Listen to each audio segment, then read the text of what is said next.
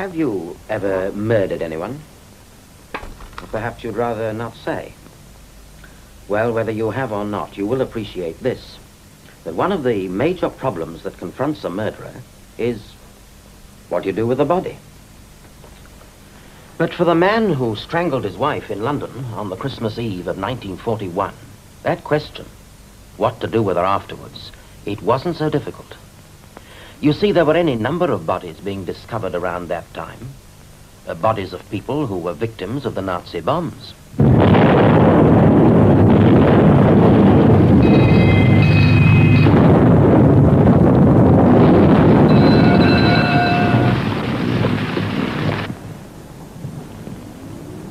And so, when the German bombers departed and the sirens moaned the all clear, somewhere in London was a man who walked the streets feeling reasonably safe. Safe because somewhere beneath one of the mounds of rubble lay the body of a woman he had murdered. It'll be months before they find her, he thought. And he was right. It was over 2 years before the body of a woman was discovered in the cellar of a bombed-out schoolhouse in Islington. Hey, what's that? Come and have a look at this. Blimey. Looks like a skeleton or something. It's a skeleton, all right. Must have happened when the bomb fell. You better get the police. Yeah. Yeah.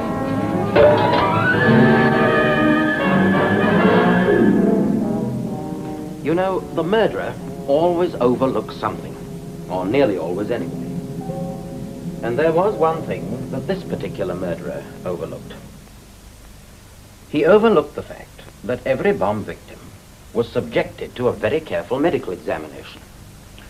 The cause of death had to be determined in order to make quite sure whether the murderer was one Adolf Hitler or whether it was murder by a person or persons unknown. After the police pathologist had made his report to the coroner, the incomplete remains were removed to the Department of Forensic Medicine at Charing Cross Hospital. In charge of the case, Superintendent Henley of Scotland Yard waited to hear the pathologist's report. Well? Well, there's not very much to go on. She remains of a woman all right, and there's been some burning, and as far as it's possible to judge, I'd say she must have died about 2 years ago. You said something about a fractured bone. Yes, what's left of the larynx has been fractured. Only a very tiny fracture, but in forensic medicine, it's one of the most significant facts that can come to light. Meaning that she was strangled? Exactly. Is there any chance that the fractured larynx could be the result of a bomb injury? Not a chance. Is there any evidence of identity? Anything we can start work on? A few details I can give you now. The woman was aged between 40 to 45. Height, 5 foot, maybe 5'1". Lower jaw is missing, but in the upper jaw she'd worn a dental plate. There's no plate, but I'd say it contains 7 false teeth. The 4 remaining teeth have fillings. Oh, and on the back of her skull I found traces of hair. As you see, there are only a few strands, but it's enough to be able to say that her hair was brown and it was going grey. Is that all? That's quite a lot to have found out about a 2-year-old skeleton. Well, perhaps you'd like the job of trying to find out who she is. I get on better with dead people. Yes. Well. I'll send you my report in the morning. Right. Good night. Pleasant dreams. Yes. The superintendent was right, though. It wasn't much to go on. All that he knew about the dead woman was she was aged about 40 to 50, approximately 5 feet tall. Her hair was brown, going grey. She had worn a dental plate and had fillings in 4 upper teeth.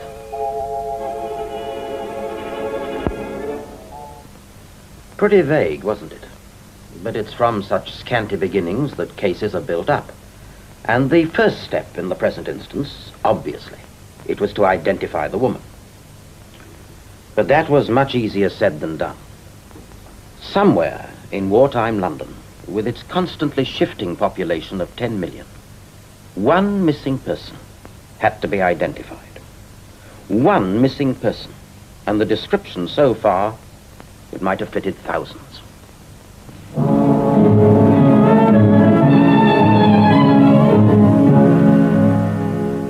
From the missing persons registry, several hundred likely descriptions were selected. Then the order went out from Scotland Yard. Urgent. Ascertain identity of woman.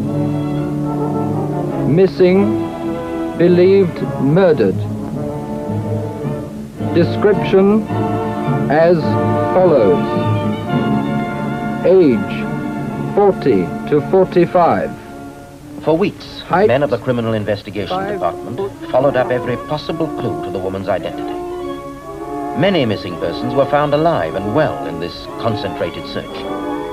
Many others appeared to fit the description of the dead woman, until closer inquiry revealed one wrong piece in the complicated jigsaw of information. Yes, I did quite a lot of bridge work on that woman, but she can't be the one you're looking for. Why not? Well, you're looking for a woman who had 4 teeth in her upper jaw. That's right. Well, that woman had all her teeth removed 5 years ago. Sorry.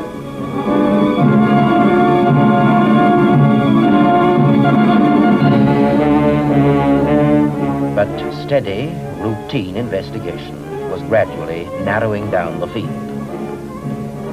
Until, after many more weeks of checking, questioning, and rechecking, the original list of likely victims was reduced to one. One very strong possibility.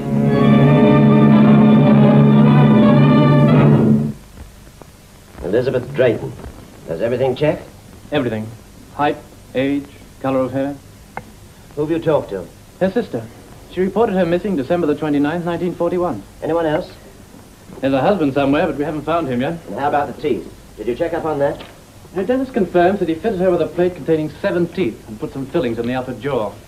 He's coming to the path lab this afternoon to see if he can identify the jaw. Oh, what time? 5 o'clock. Well, fine, I'll come with you. This case has been hanging around long enough. Maybe this is where we start to crack it.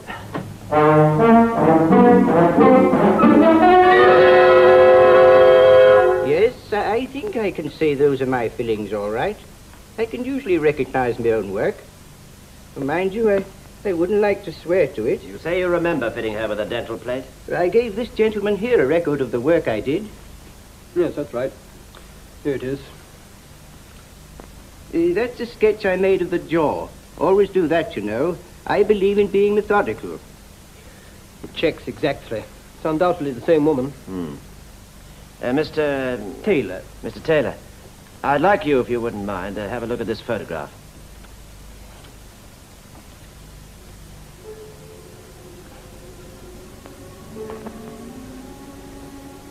Why, yes, that's her. That's Mrs. Drayton, all right.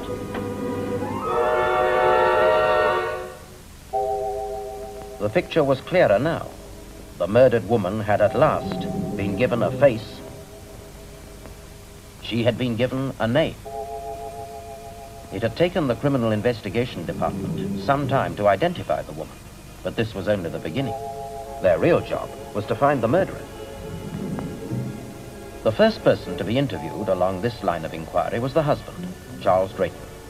He had taken a little finding, but Scotland Yard finally tracked him down. He didn't have much to say, and as for his wife...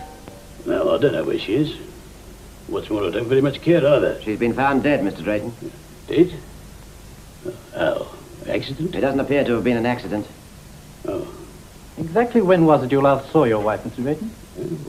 about 2 years ago. Christmas it was. I met her in the street. You mean you just ran into her? Yes, that's it. Did you talk to her? Yes, I talked to her. What about? Oh, well, she kept on going on and on and on about one thing and another. Well, I didn't want no argument in the street, see, so I took her into a cafe and bought her a cup of tea. What was the argument about? Well, it wasn't really an argument. She just kept on going on and on about being ill, about having no money and no one to look after her. I got fed up with this and told her I was going. She said she was coming with me, but I wasn't having any. And then I told her she ought to be getting home, what with air raids and a blackout, and I gave her $50, and well, it was all I had, and then we left the cafe.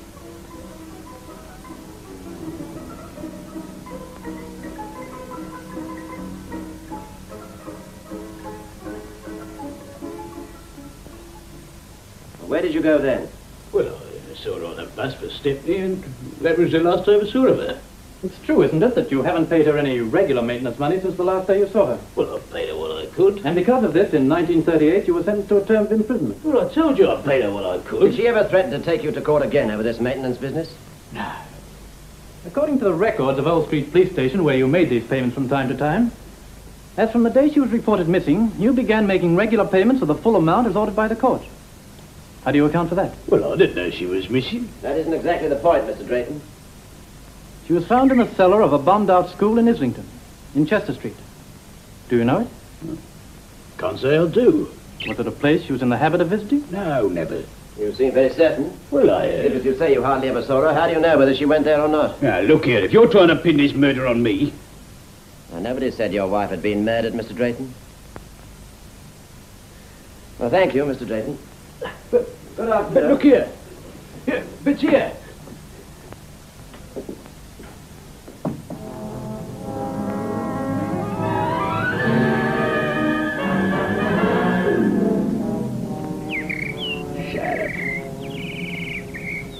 Shut up.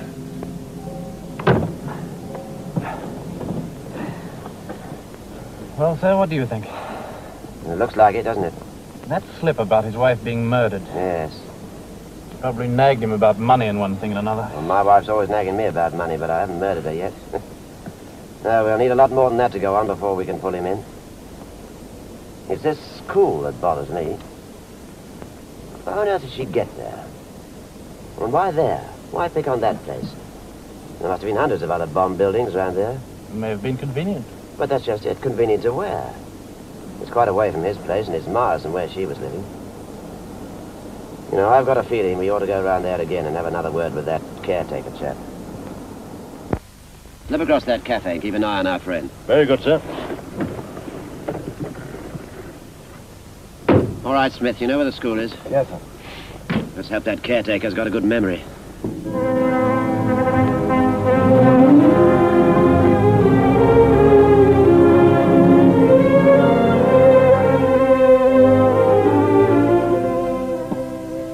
2 years ago, you say she died? Yes, round about December. We were wondering if you could tell us anything at all unusual that might have happened round about that time. Unusual. It's all right, I'll do that. Well, Hitler dropped a bomb on the school one night, but don't think there was anything unusual about that. Did you see anyone hanging around the school? Anyone you didn't know? No. Because after the bomb, we had a lot of kids playing round the back. Come to think of it, it was probably those kids what started the fire. Fire? What fire was that? Oh, just a little blaze we had in the cellar one night. An incendiary? Oh, no, nothing like that. But it's my belief somebody started it on purpose. Didn't you report it? Oh, dear me, yes. Well, we had fire brigades and everything here. You better check up on that. Can you remember the date? Of course I can. It was Christmas Eve. It was rather strange now I come to think of it. There was no air raid that night. Who discovered the fire? Well, the fire watcher discovered it. He was on duty in the schoolroom over the cellar. He said he saw smoke coming through the floor. When he went down in the cellar, he found an old straw mattress torn up and set alight. He tried to get it out himself, but it got beyond control, so he called the fire engines. Mark you, it was an hour before he got round to calling them. An hour? Yes. Did he tell you why he waited all that time before giving the alarm? Well, he said he was trying to get the fire under control. Look, if you really want to know what happened, why don't you ask him yourself? We will. Do you know where he lives? No, but I know his name. Charlie something. Charlie Drayton. That's right, Charles Drayton. Get a squad car around there right away and pick him up. We'll meet you there. Right. All right. So she did go with him to the school. Yeah, that's what it looks like. He went off to do a spot of fire watching, and she went with him. I don't suppose we'll ever know what really happened. But the chances are she started nagging him again. Only by this time, she was beginning to get on Drayton's nerves. Perhaps she threatened him with the police again. At any rate, she must have said something that really got under his skin. Get out. Go on, get out. Get out and leave me alone. Don't you raise your voice to me, Charles Drayton. Do more than raise my voice to you in a minute. I told you, get out! This is your last chance, Charles. Either you pay me my money regular, or I'll go to the police again. Do you know what happened last time? Yes, you'd like that, wouldn't you? I wouldn't, Charles, you know that. But I've got to have me money. I've got to live, Charles. I've got to live. You're going, or aren't you? No, Charles. Right. Keep away from me! Charles! What the heck are you going there? Charles!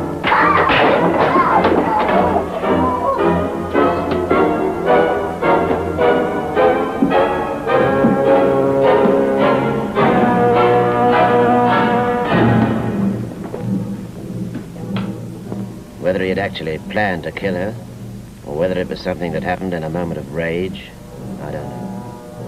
At any rate, the deed was done, and his first thoughts must have been how to get rid of the body. And, of course, the most obvious place was the cellar beneath the school.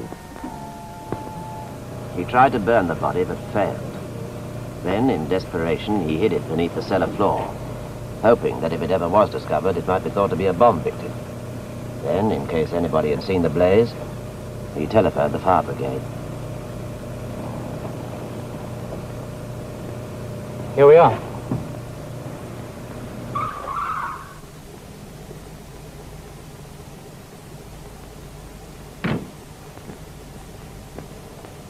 Drayton's gone, sir.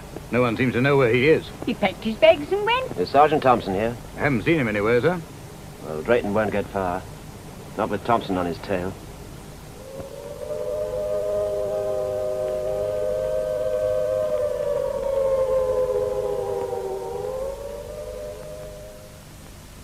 Mind that blackout. Looks like it's the docks again tonight. It's a bit ironical, isn't it? What? Well, here we're doing everything we can to bring a murderer to justice. While out there, people are getting killed off by the score. It seems a bit incongruous. Don't worry. The law will catch up with them eventually. I hope so. Ah. Henry speaking. What? Charing Cross Underground Station. I lost him in the crowd, but he won't get far. There's an alert on, and the tunnel under the river's been closed, so there are no trains running. Yes, sir? Very good, sir. He's at Charing Cross Underground. Get me the information room, but that's about as far as he's going to get. Hello, Henry speaking. Have all available cars in the vicinity go to Charing Cross Underground immediately. Contact Sergeant Thompson on arrival. Right. Come on.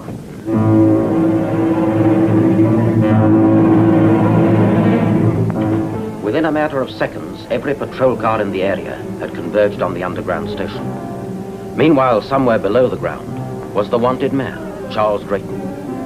Where exactly he was making for in that mad last-minute dash, nobody's ever found out. But wherever he thought he was going, he never got any further than the platform of Charing Cross Underground. Here, let me through, can't you? More trains still after the air raid, mate. They've closed the tunnel under the river. Yeah, but I've got to get to Waterloo. You'll have to go upstairs and walk in. All change here, all change.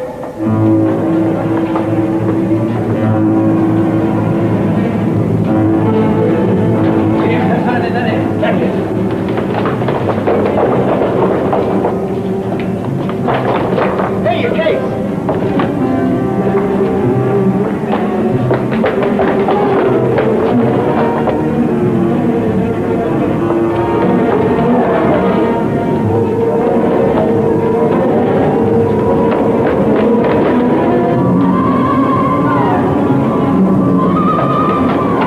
Hey, who do you think you're shoving?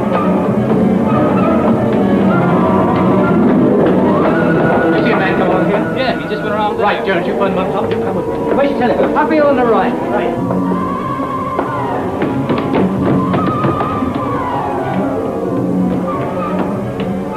He's heading up the emergency exit. Yes, two of our men are behind him.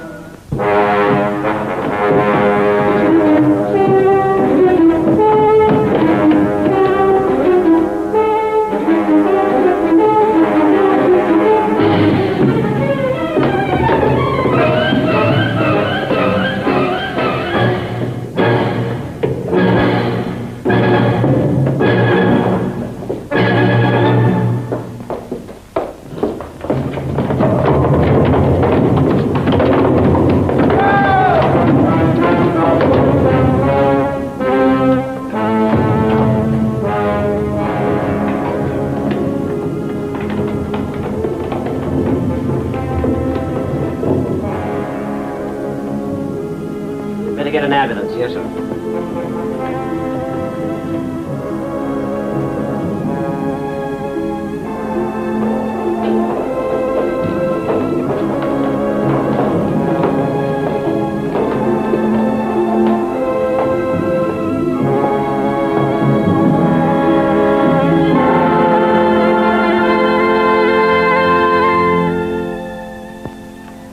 Charles Drayton was tried at the Old Bailey, and he was found guilty of murder. Although he never confessed to the crime, the evidence against him was quite overwhelming. And on September the 20th, 1944, he paid the supreme penalty.